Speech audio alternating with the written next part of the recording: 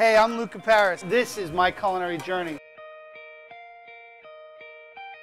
I was born in Torino, Italy. Went to college, Johnson Wales University. I opened up Luca's Mediterranean Cafe, which spoke to everything I loved about food. You know, there's family recipes from generations past that just come out and people have them. They're all there. Everyone's a chef. Everyone can cook. And we're just going to go out there and find it. That's what it is. Food is what brings a community together. We're going to break bread with people all across this country, learn about them, learn about their traditions, learn about their recipes. Think about all these great things that we could find out there just by traveling and creating and finding out who the people are. Because food, people, and the social aspect, it's all intertwined. It's all one big ball. And we can make that happen while we eat America, one bite at a time.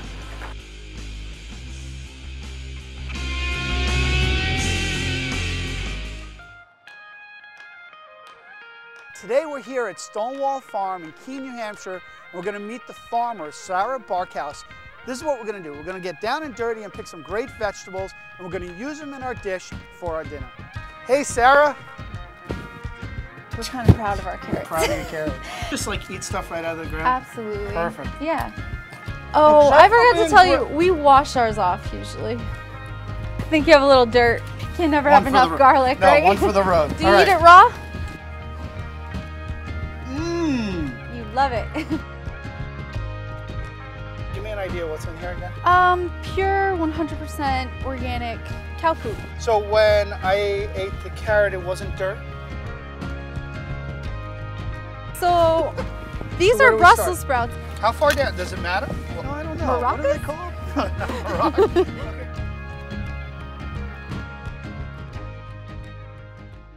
I'm heading over to the Elm City Brew Pub. We're going to meet Bill, the brewmaster.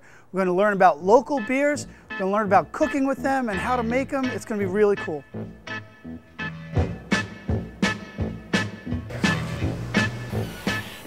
Hey, man. Hey, Luca, how's it going? It's how are good you? to see you. Good to see you. All right, brewing some beer? Absolutely. Actually, your timing's just about perfect. We're just about to get started. So let's talk a little bit about the beer. What's the process like? Well, show me the way to the next whiskey bar. So is that simply like a little hot tub for the grain to sit in? Pretty much, yeah. For the enzymes, have a little party and have just a sugar party. Give you a little bit concentrated wort. I'm sorry, wort. Yeah, well, it's pronounced wort.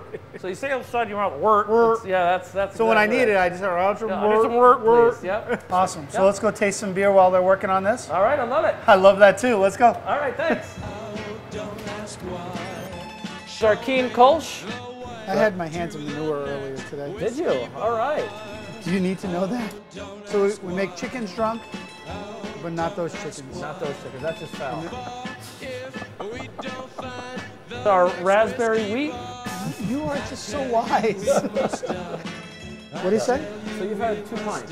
They were like 2 gallons. I'm trying not to fall off the seat. We got this amazing, amazing wort. So now we're on our way to go see David Witchland. He's the guy I have to see about the mushrooms. Now they tell me, now if I could find them, that's the first thing.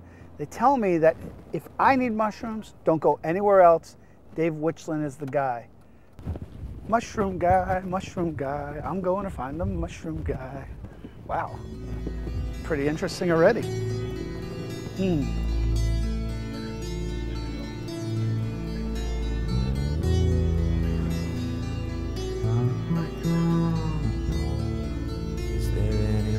Out there.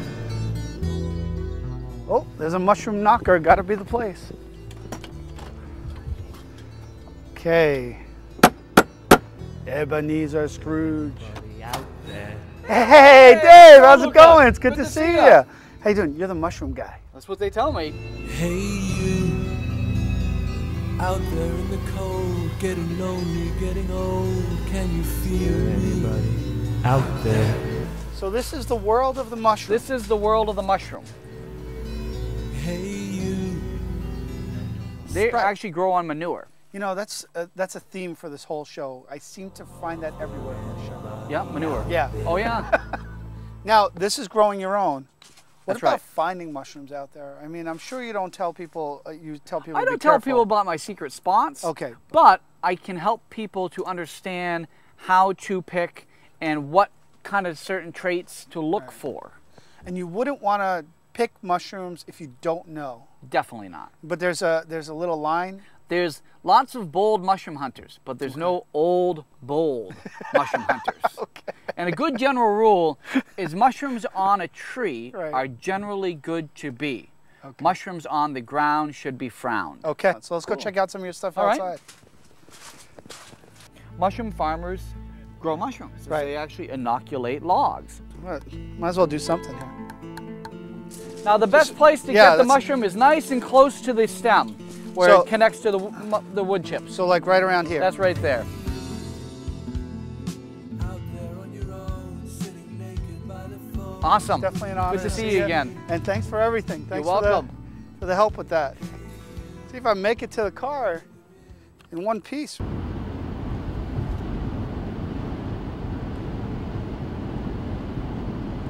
So now we have almost everything we need for this meal. We actually need the main entree. So, you know, we went to the farm, we got our root vegetables, Stonewall, and then we went to see Bill and we got our beer, and then the mushrooms. Hey, who could forget that, you know? So we got all these great items, and everybody in Keene tells me the place where I want to get my chicken is Mack Hill Farms. So we're going to see Lisa and Frank. We're going to talk to them about chicken, and who knows what else is here. That's actually the most fun about what we're creating, is this meal out of who knows. And here at Mack Hill, they have pigs, they have chicken, they have bees, geese, ducks, you name it, they have it all. So let's go find out what's there at Mack Hill.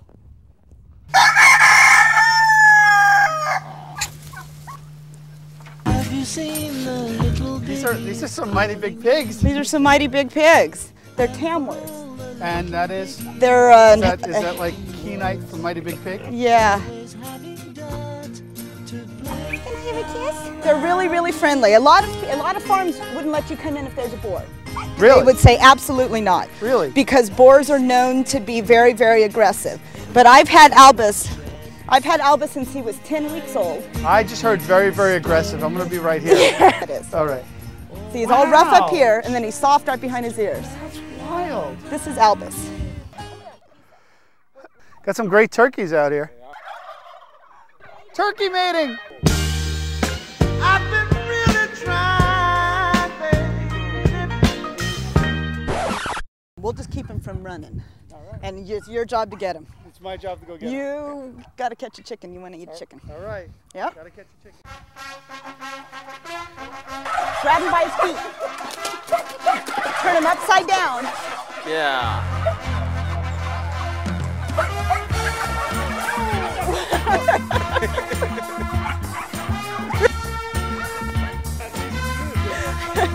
Oh, that's easy for you to do. There, chicken. Hey, look, I caught a chicken. Oh, Pierre.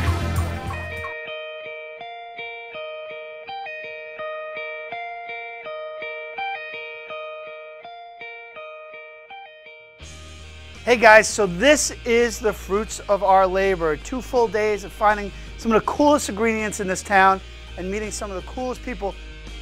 Remember when we met with Sarah, Stonewall Farms? We had the parsnips, the carrots. We all remember what's on this, right? Garlic that raw is not as much fun as you think it is. Beets and onions and celery root or celeriac, potatoes, and more beets. I got beets going everywhere. And the Brussels sprouts and the leeks. We're gonna do some crazy things with both of those to make this chicken really pop.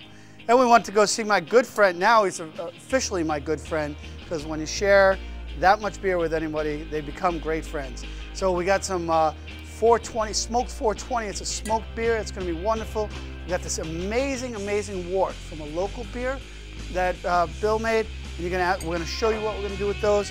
And I got some mushrooms from David Witchland. And do I have to say anything else about David Witchland?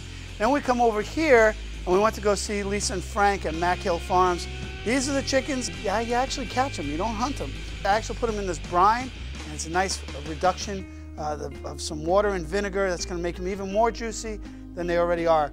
And bacon from an unproductive pig. So stay productive, my friends, is our new theme song. But this is what we're gonna do. We're gonna create a dish just because they're all coming now for a big get-together, and we have to be ready for it. So our little addition to this get-together is gonna be the chicken.